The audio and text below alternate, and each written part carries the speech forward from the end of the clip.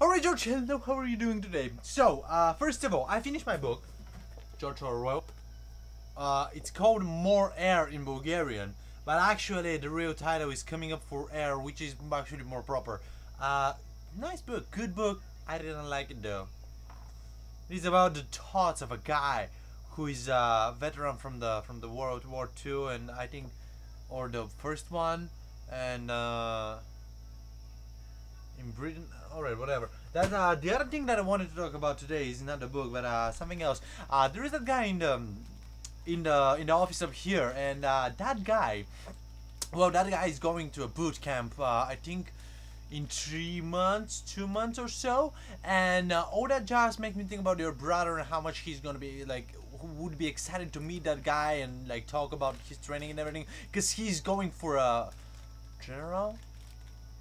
I think general. I don't. I suck.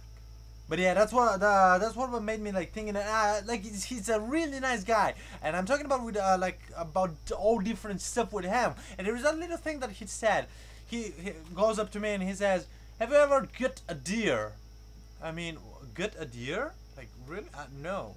Have you? Oh yeah, that's something that you should put on your to-do list. Okay. Fine, alright. And that made me think about like that's a perfectly like that's a good skill to have.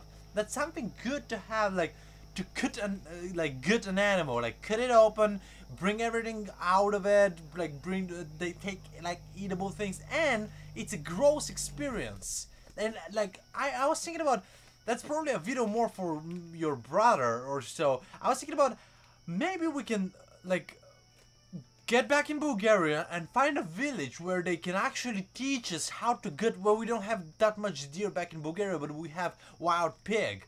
So they might teach us how to gut a wild pig and maybe go hunting.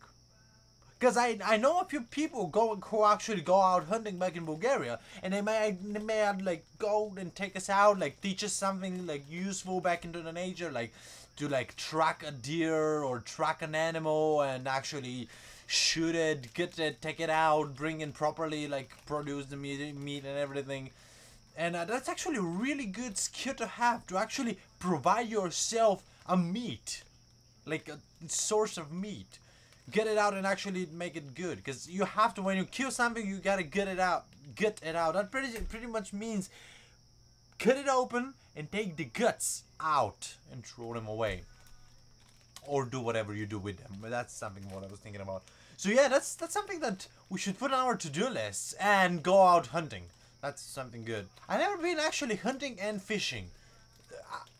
Very back in the past, me and my parents went to that lake with their friends or whatever, and they went fishing, and they gave me as a joke a stick and like a little cord and a hook on top, and I was the only one who was actually pulling out fish out of the lake, like these little sunbathing fishes or whatever. I don't know how they're called, but they're pretty much not eatable because they're too close to the coast, and they're pretty much made out of flesh and bone, pretty much nothing to eat. So I was the only one who was taking out something from the lake. So yeah, these are the stuff that are going on around my head right now, and we gotta learn more useful skills, because it's amazing to know how to actually solve like differential like equations and stuff, to know like cycles of Carnot and everything.